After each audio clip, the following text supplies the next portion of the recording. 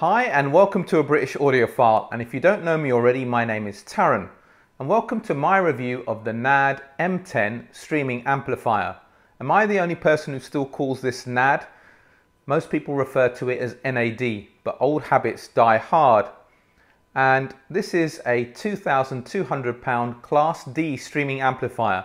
Do you hear that noise? There's a whole bunch of audiophiles clicking the off button. There's still this prejudice out there that Class D amplifiers can't sound any good. Well, those of you still watching will know that this is a well-regarded, well-reviewed amplifier. So let's see if it's any good. There's a lot packed into this attractive looking unit, measuring just 215mm wide, 100mm high and 260mm deep, weighing in at 5 kilograms. Inside is a 100 watt per channel Class D Hypex N-Core amplifier module designed by Bruno Puzzi. More on that later. Also there's a DAC centered around the ESS Sabre 9028 chip. It can play PCM files up to 192 kHz and 32-bit resolution, but DSD is only supported if it's been converted to PCM first, and that can only be done using the desktop versions of the app.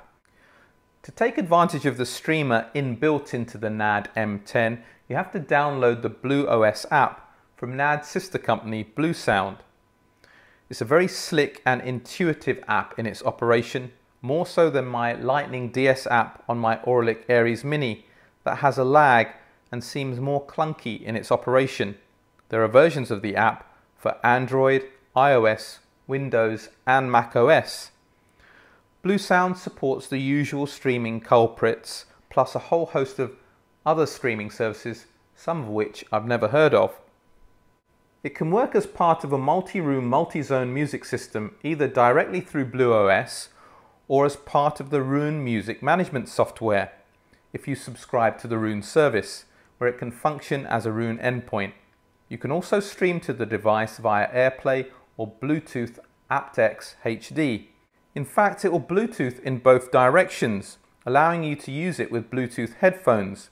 You can voice control the device inside the Amazon Alexa or Google Assistant app. And it will support Siri Voice Assistant via AirPlay too. If that isn't enough, you can integrate it into a whole host of smart home systems as part of your lighting, heating, security. You get the picture. On the back, there's a fairly decent array of connections. 2 RCA analog inputs, pre-outs to connect to an external power amplifier if you choose, dual sub-outs, that's great for music enthusiasts. Connecting 2 smaller subwoofers is more advisable than 1 larger one. There's a coaxial and optical digital input, HDMI ARC input for easy connection to home cinema systems or just to connect to a TV. There's a LAN connection, so you can have a wired network connection to your router, but the M10 will stream wirelessly.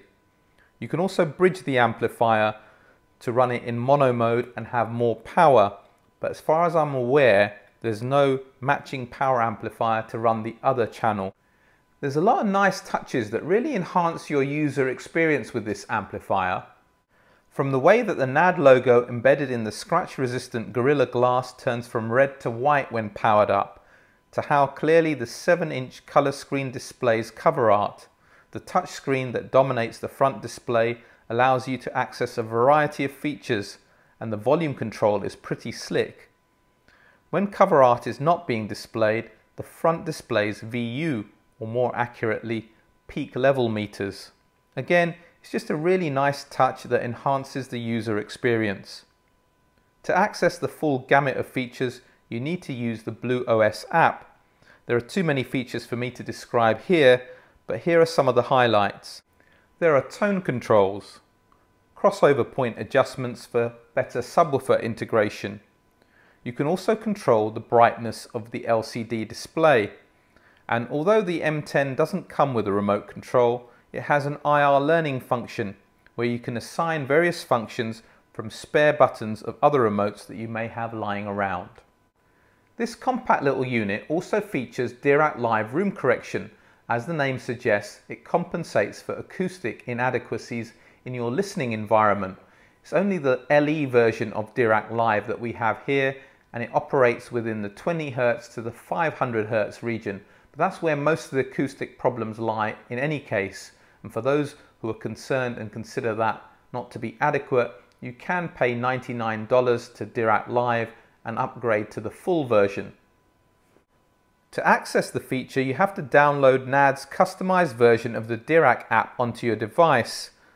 Then plug in the supplied Dirac calibrated mic into the USB connection at the back of the M10, and you have to follow a series of instructions which involves selecting a wide or a narrow listening position, taking a series of measurements. It then runs a frequency sweep for each measurement. The resulting filter corrects for amplitude, that's frequency response, and phase and impulse response, that's basically timing information. With a press of a button, the filter is exported to the M10.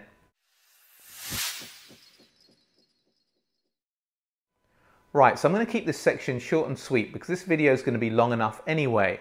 A whole bunch of NAD's more affordable amplifiers, for example the C338 that I reviewed, the C368, the C388, all use Hypex UCD amplifier modules that were developed by Bruno Puzzi. He then went on to refine the design in the Encore modules, and that's what NAD use in their Master series, and the M10 is part of that Master series, and that's what we have here. There were three main areas where Bruno improved the amplifier module circuit. The first was a new comparator circuit that lowered distortion. The second was a new gate drive circuit which effectively improved the open loop distortion. Now that's the distortion before negative feedback is applied. Class D amplifiers by their very nature require a large amount of negative feedback, and that's one of the reasons why they get a bad rap from audiophiles, because it's considered that high amounts of negative feedback have an adverse effect on sound quality. Well, not according to Bruno Puzzi. He thinks it's a field that's widely misunderstood, but I'm not going to get into that now. The third area of improvement was that he effectively improved the open loop gain by about 20 dB. The upshot of all these changes is that the Encore module compared to the UCD module has lower distortion, so better clarity. It also has a lower output impedance. Another way of describing that is a higher damping factor, which means that it has better control over the drivers, especially the woofer at low frequencies. And the third thing that it has is better load invariance. Load invariance means that the tonality of the amplifier changes less as the load of the speaker changes. I'm going to compare the NAD M10 to the Hagel H95 that I recently reviewed. I spent quite a bit of time with both amplifiers doing an A-B comparison. Now it's not quite a fair fight.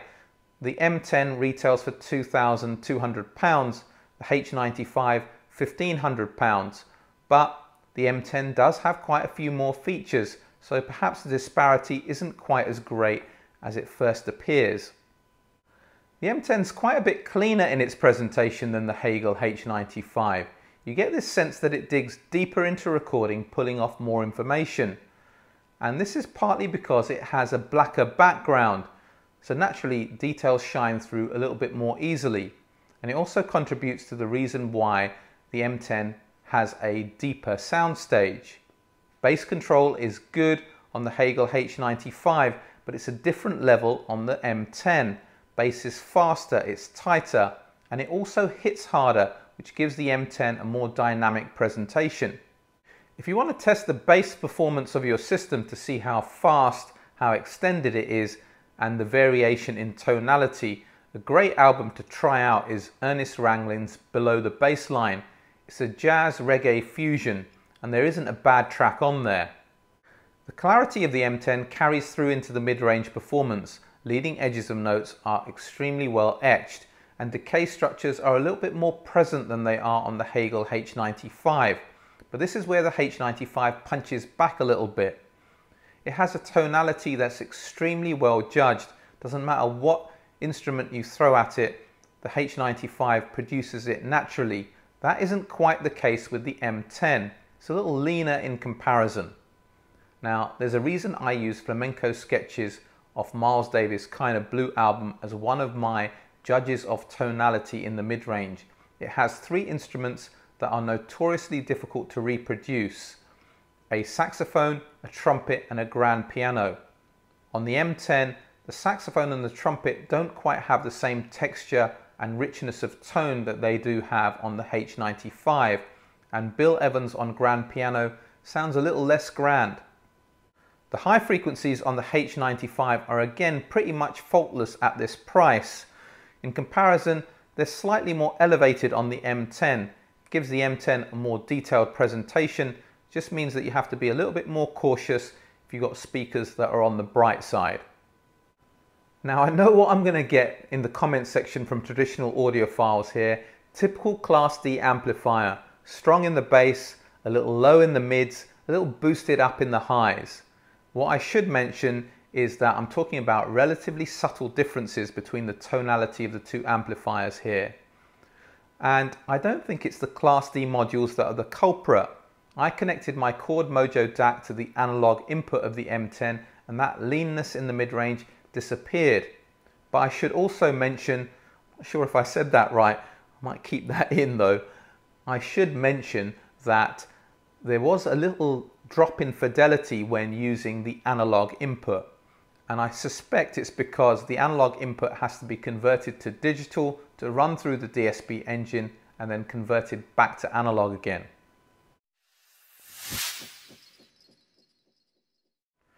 I've covered quite a bit of the setup of the NAD M10 already in this video, so I'm just going to summarize here. You have to download the BlueOS app on whatever device you're going to use in conjunction with the NAD M10. And then you also have to download the custom NAD version of the Dirac Live room correction software on that same device to utilize that feature. You then have to connect the M10 to your network either wirelessly or through the wired connection, and then add your streaming services.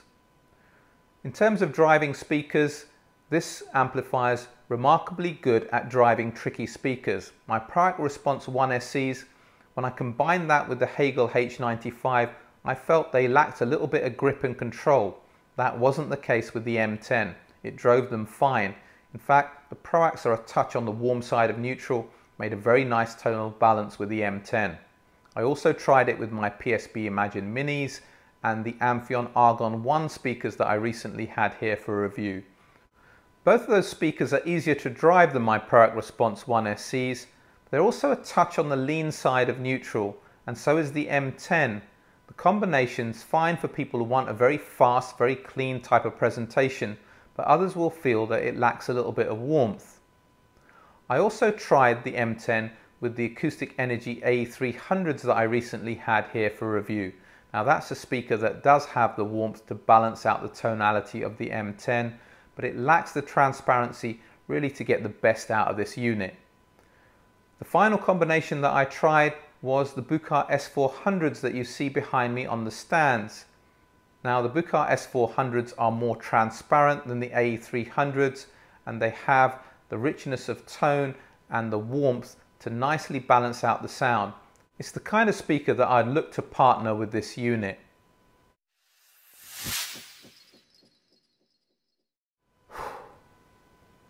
Quite a bit to cover in this review. Note to self, don't review another one of these fully featured all-in-one units for a while. All joking aside, I've thoroughly enjoyed my time with the NAD M10. What's not to like? A great little compact little unit with a great form factor that's ideally suited to modern living. In fact, a number of people are going to be quite happy replacing their entire hi-fi rig with this little box. It's packed full of really useful features, and the user interface is quite frankly sublime. It points the way in which hi-fi may go in the future. But ultimately, this is a hi-fi review channel, and I have to judge this unit on sound quality. And it sounds great in lots of ways, but it does have that slight leanness in the mid-range, which means you have to be a little bit particular about the speakers you partner with it. Also, through the analog connections, the fidelity drops down from very good to something above average. And for those two particular reasons, I'm pulling it back from outstanding to a highly recommended. But for the right kind of user, with the right kind of speakers, I don't think there's anything quite comparable.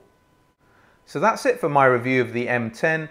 Please like this video if you like it, please share it, and if you like what I do with this channel, please think about subscribing. But for today, for now, a British Audiophile, signing off.